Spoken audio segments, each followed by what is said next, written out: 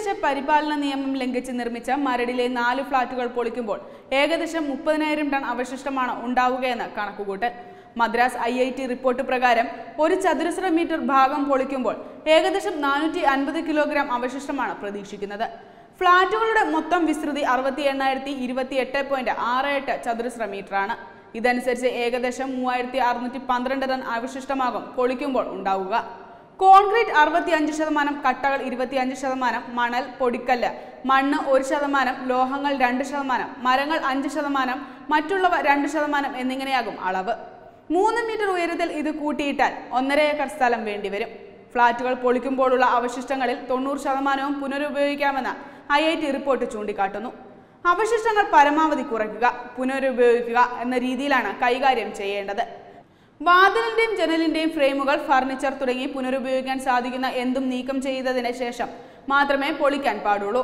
പൂർണ്ണമായും ഒഴിവാക്കേണ്ട മാലിന്യങ്ങൾ മരടിൽ നിന്ന് 15 കിലോമീറ്റർ അകലെയുള്ള ബ്രഹ്മപുരം പ്ലാന്റിൽ മാത്രമേ നിക്ഷേപിക്കാനാവൂ.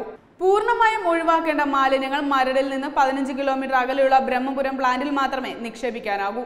അതേസമയം തീര നിയമലംഘനത്തിന്റെ പേരിൽ പൊളിച്ചു നീക്കാൻ സുപ്രീം കോടതി ഉത്തരവിട്ട മരടിലെ 4 ഫ്ളാറ്റുകളിലെ വൈദ്യുതി ബന്ധം വിച്ഛേദിച്ചു. ഇന്ന് രാവിലെ KSEB ഉദ്യോഗസ്ഥർ സ്ഥലത്തെത്തിയാണ് വൈദ്യുതി കണക്ഷൻ വിച്ഛേദിച്ചത്.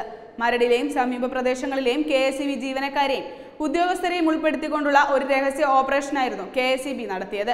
പുലർച്ചെ 5 മണിയോടെ എത്തിയാണ് ഫ്ളാറ്റുകളിലെ വൈദ്യുതി ബന്ധം KSEB വിച്ഛേദിച്ചത്.